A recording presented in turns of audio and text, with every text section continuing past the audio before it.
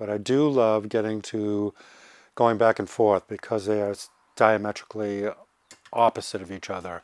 Such is the art of handcrafting a fine piece of lighting.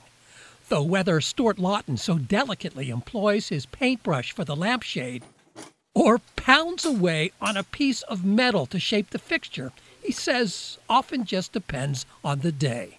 One is very clean and it's very quiet, and the other is the welding and the grinding and the banging.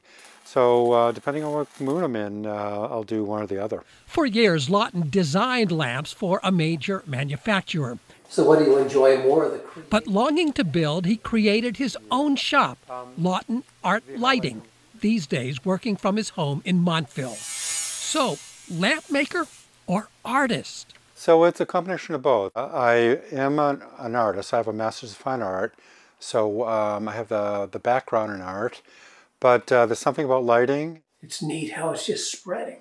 Yeah, this is the exciting part, is what's going on right now. Lawton does admit, if pressed, it's the painting that excites him the most. A self-taught method of silk painting using a special latex and dyes, which allow the colors to expand and absorb into the materials. A process where you just simply touch the paintbrush that has the dye onto the silk, and you can move it around a bit, but you don't have to move it around too much because the silk will start pulling the dye. The process, what it is, ensures that no two lamps can ever turn out exactly alike. But whether muscling a piece of steel into shape or dabbing a few drops of dye, Lawton says he's inspired by the challenge of his craft, creating a colorful, attractive piece which actually works.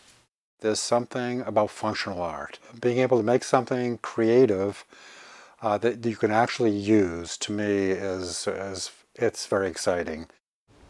And it is not just the artistic flair. Lawton says while building the lamps, he's also found a way to eliminate the traditional nuts, bolts, and washers used in many brands.